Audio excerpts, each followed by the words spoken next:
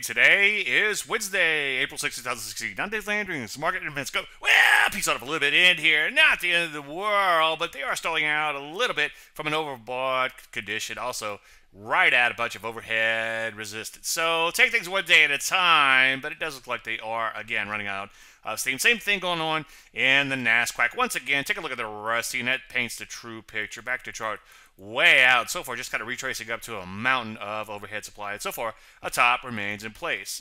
You know the routine, take things one day at a time. Stop me if you heard that before.